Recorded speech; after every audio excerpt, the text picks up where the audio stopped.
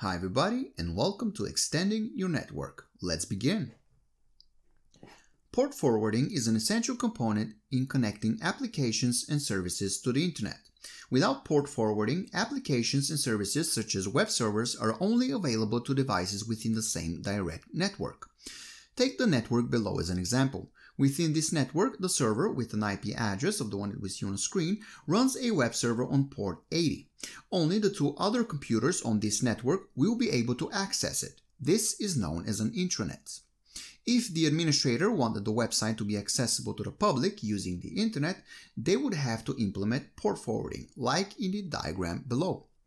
With this design, network number 2, we will be able to access the web server running on network number 1 using the public IP address of network number 1, which is the one that we see right here.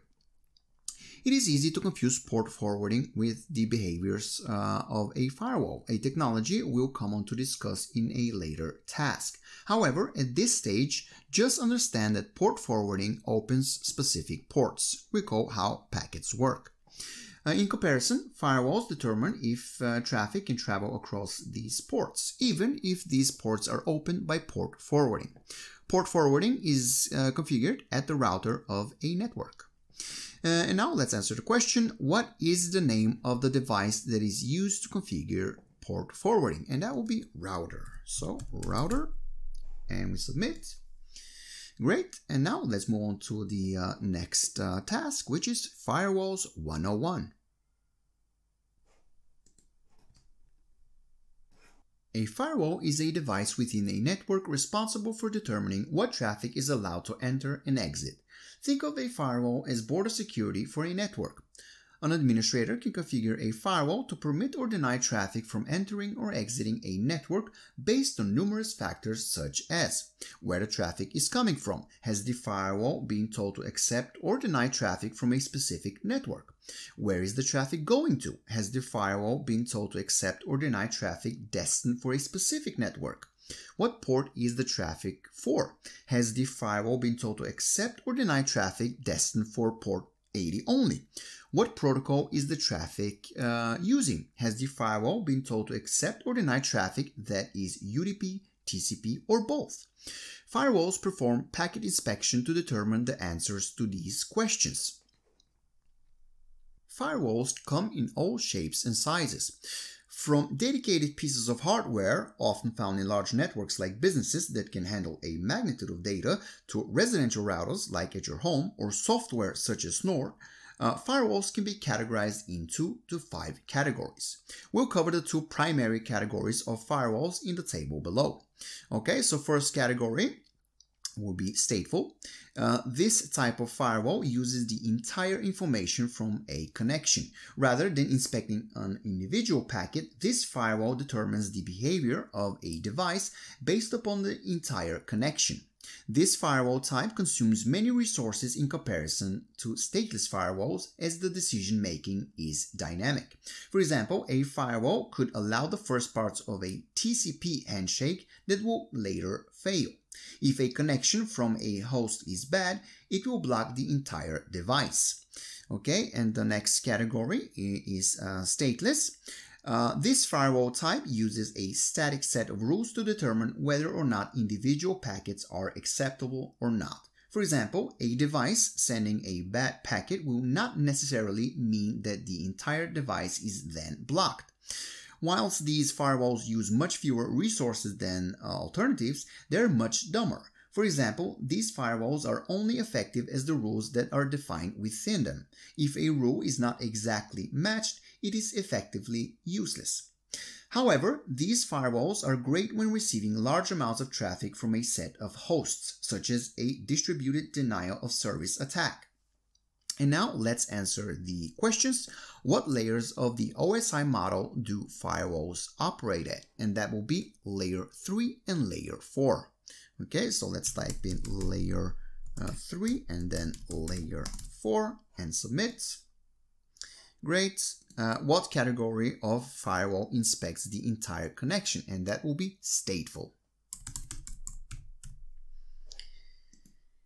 Okay, and what category of firewall inspects individual packets? And that will be stateless.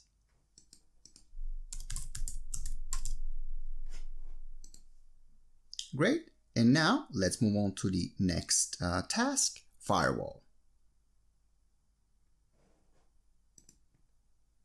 Deploy the static site attached to this task. You must correctly configure the firewall to prevent the device from overloading to receive the flag. What is the flag? Okay, so let's find out. The website and the IP address that we see right here is under attack. Quickly add some firewall rules to stop the server from crashing. The packets in red are from the attacker's machine. Okay, so let's begin. Okay, so this is the IP address of the attacker's machine, which we are going to use as the source IP. And then destination IP is of the server that we're trying to protect. So this is the IP address that we're going to use. The port will be 80 and the action we will leave it at edge drop, and we add rule. And now we are able to save the server. There you go. And this is our flag. So let's copy the flag and paste it down here like this, and we submit, and we are correct. So let's move on to the next task, which is VPN basics. A virtual private network, or VPN for short, is a technology that allows devices on separate networks to communicate securely by creating a dedicated path between each other over the internet, known as a tunnel. Devices connected within this tunnel form their own private network. For example, only devices within the same network, such as within a business, can directly communicate. However, a VPN allows two offices to be connected. Let's take the diagram below where there are three networks. The devices connected on network 3 are still a part of network 1 and network 2, but also form together to create a private network, network 3, that only devices that are connected via this VPN can communicate over. Let's cover some of the other benefits offered by a VPN in the table below. Allows networks in different geographical locations to be connected. For example, a business with multiple offices will find VPNs beneficial, as it means that resources like servers or infrastructure can be accessed from another office. Offers privacy. VPN technology uses encryption to protect data. This means that it can only be understood between the devices it was being sent from and is destined for, meaning that data isn't vulnerable to sniffing. This encryption is useful in places with public Wi-Fi where no encryption provided by the network. You can use a VPN to protect your traffic from being viewed by other people. Offers anonymity. Journalists and activists depend upon VPNs to safely report on global issues in countries where freedom of speech is controlled. Usually, your traffic can be viewed by your ISP and other intermediaries and therefore tracked. The level of anonymity a VPN provides is only as much as how other devices on the network respect privacy. For example, a VPN that logs all of your data or history is essentially the same as not using a VPN in this regard. TryHackMe uses a VPN to connect you to our vulnerable machines without making them directly accessible on the internet. This means that you can securely interact with our machines. Service providers such as ISPs don't think you're attacking another machine on the internet, which could be against the terms of service. And the VPN provides security to TryHackMe, as vulnerable machines are not accessible using the internet. VPN technology has improved over the years. Let's explore some existing VPN technologies below. Okay, the first one, PPP, or point-to-point protocol. This technology is used by PPTP, explained below, to allow for authentication and provide encryption of data. VPNs work by using a private key and public certificate, similar to SSH. A private key and certificate must match for you to connect. This technology is not capable of leaving a network by itself, non-routable. PPTP. The point-to-point tunneling protocol is the technology that allows the data from PPP to travel and leave a network. PPTP is very easy to set up and is supported by most devices. It is, however, weakly encrypted in comparison to alternatives. IPsec. Internet Protocol Security, or IPsec, encrypts data using the existing Internet Protocol, or IP, framework. IPsec is difficult to set up in comparison to alternatives. However, if successful, it boasts strong encryption and is also supported on many devices.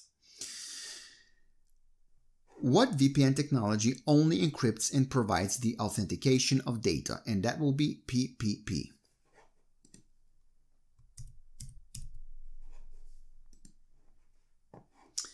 What VPN technology uses the IP framework? And that will be IPsec.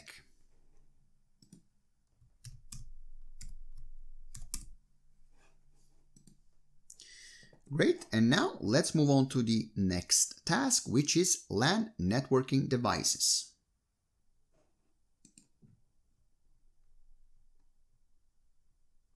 What is a router? It's a router's job to connect networks and pass data between them. It does this by using routing, hence the name router.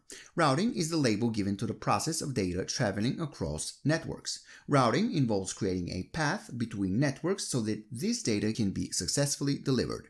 Routers operate at layer 3 of the OSI model. They often feature an interactive interface, such as a website or a console, that allows an administrator to configure various rules such as port forwarding or firewalling.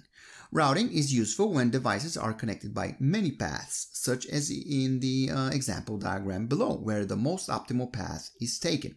Routers are dedicated devices and do not perform the same functions as switches. We can see that computer A's network is connected to the network of computer B by two routers in the middle.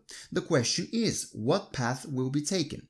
Different protocols will decide what path should be taken, but factors include what path is the shortest, what path is the most reliable, and which path has the faster medium, for example, copper or fiber. What is a switch? A switch is a dedicated networking device responsible for providing a means of connecting to multiple devices. Switches can facilitate many devices, from 3 to 63, using Ethernet cables. Switches can operate at both layer 2 and layer 3 of the OSI model. However, these are exclusive in the sense that layer 2 switches cannot operate at layer 3. Take, for example, a layer 2 switch in the diagram below.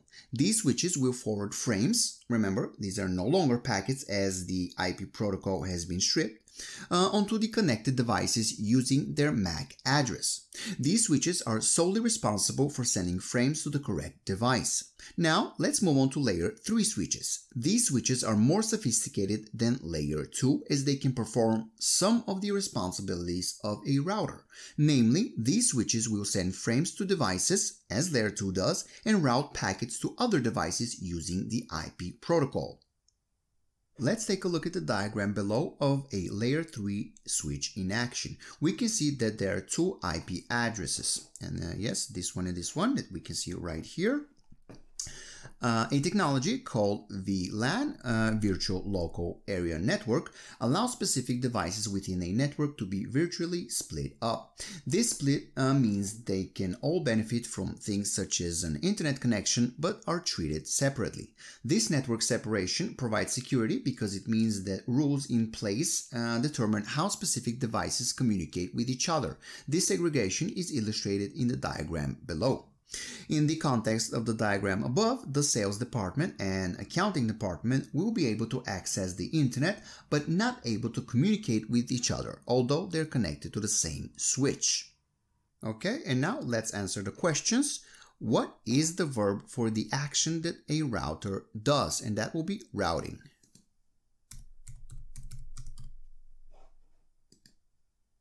What are the two different layers of switches? Separate these by a comma, that is layer X, comma, layer Y, okay?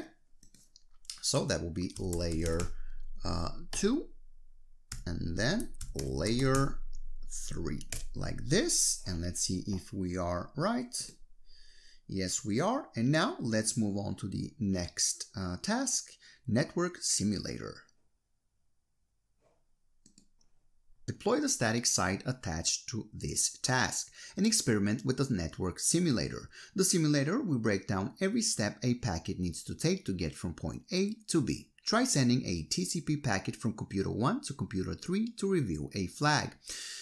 What is the flag from the network simulator? Okay, let's find out. Okay, so we have computer 1 and then computer 3. So we need to change this to computer 3. And yeah, you can leave this empty if you want to. It doesn't matter, so you can just, send an empty packet. So let's send a packet, a TCP packet, by the way. And this is what we have chosen here, right? So let's see. Let's see what our flag is in just a few moments. And here is our network log, so you can see everything that happens right now, right? So let's just wait a little bit and we'll get our flag. And by the way, we can, yeah, we have our flag here, but I was about to read the next question, but let me just paste that in here and answer. There you go. And now, how many handshake entries are there in the network log? So let's go inside the network log and start counting. So 1, 2, 3, 4, and 5. Okay, so we type 5 and we submit, and we are done with this room. Okay, everybody, thank you for watching. If you enjoyed the video, please give it a thumbs up. I would really appreciate it. And of course, subscribe to the channel for more videos on TryHackMe. Okay, everybody, talk to you next time.